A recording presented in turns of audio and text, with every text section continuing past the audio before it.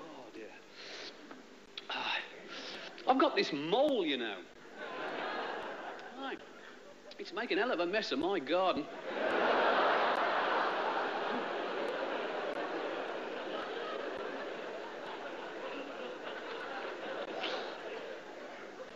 Well, it's strange, really, because, like, I bought a house out in the country about a couple of years ago, and I inherited this mole, right?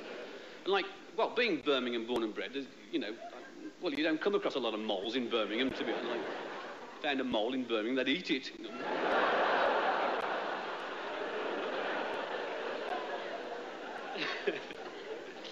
And then we bought this house, like, and this mole has driven me mental. I tell you, like, if ever I cop hold of it, I'll bury it alive. I tell you.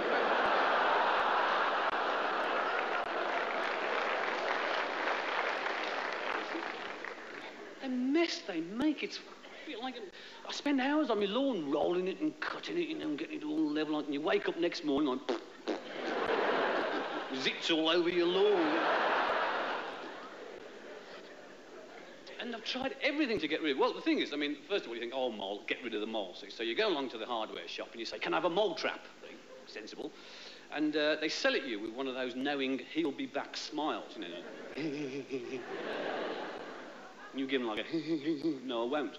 And the mole trap's like a big metal thing, and you have to bait it with worms. You know. I use spaghetti, hope they wouldn't notice the difference.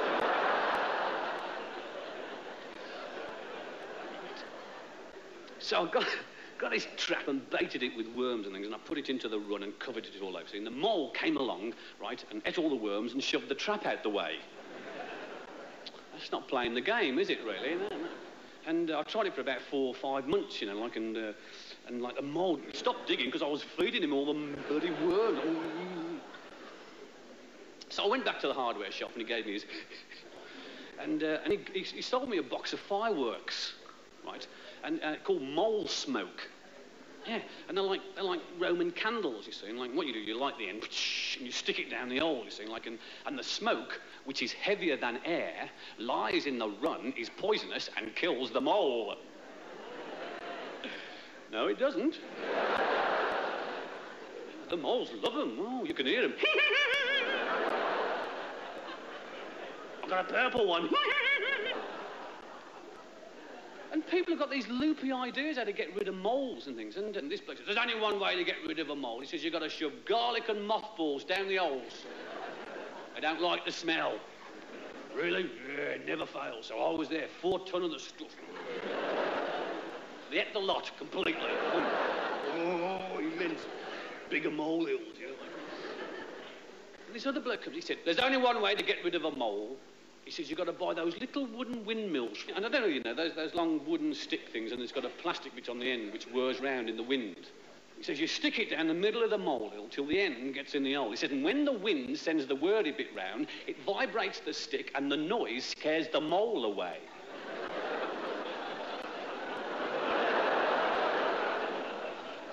I stood for it. I had 200 of them in my lawn. First gust of wind blew the fence down. Boom.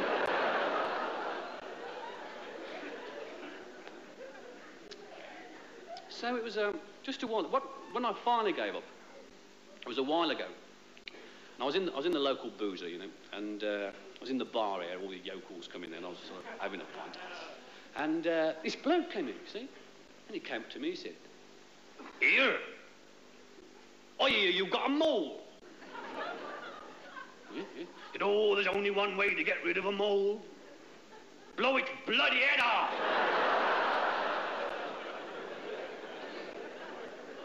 I said, what sort of... He said, no, with a 12-bore. I said, I've never seen the thing. How am I going to shoot it? He said, oh, cost you a night's sleep, mind. Yeah. He said, yeah, what you got to do? He says, you've got to stay up all night in your garden. He said, when it's quiet, Moley likes it nice and quiet. He starts digging. When he starts digging, he starts throwing his earth up on your lawn. When he's doing that, he's only half an inch from the top.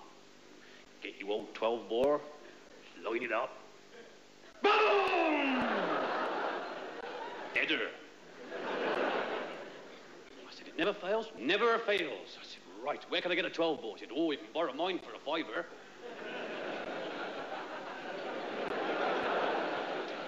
Yeah, okay. So he came round, this was on a Sunday, strangely enough. And he bought this great big 12 ball, you know, and a great big box of cartridges, like enough to do a bank raid, you know. And so it was like 11 o'clock, right, 11 p.m. on a Sunday night. There I was, I got this great big 12 ball, and I'd strapped a torch to the barrel. Clever, huh? So I strapped this torch to the barrel, and I got a revolving stool, you know, and I was there.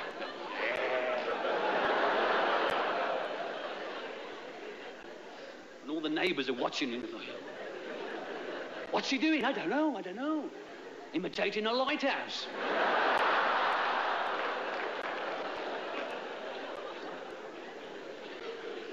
So I was there, like, it was about 3 a.m. in the morning, you know, like I'm on this stool. And suddenly I heard and there was this earth coming out on top of my lawn, about 5 yards ahead. I got me 12 ball. Bye-bye, Molly. The thing is, I know this sounds stupid now, but I'd never fired a 12 ball in my life. Boom! I'd flew 10 yards off my stool and shot all the apples out my tree.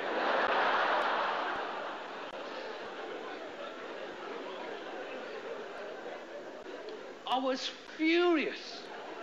I was possessed. I was in... Boom! Baboon! Baboon! Baboon! Baboon!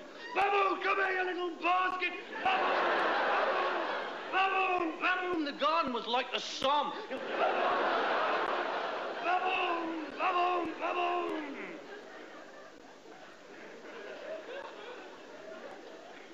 There was this blue flashing light.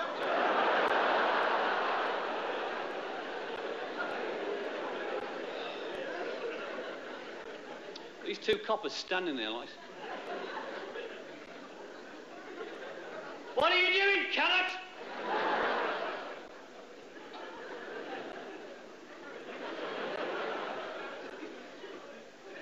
Mole catching! So they wandered over, you know, and I took him inside for a drink. And always popular, that. And the one guy was very sympathetic because he'd had a mole. And he sort of said, he understood, you know, and carry on, but like, be quiet. Bloody great 12 ball. So now I'm looking for a 12 ball with a muffler. I can help out. But, they send you bonkers. They really. Whew. I mean, it's there now. Digging.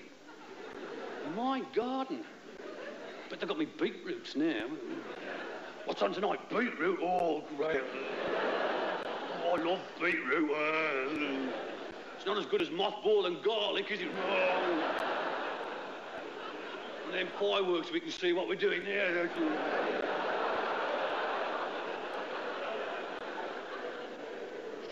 Bloody noisy up there the other night, wasn't it, mate?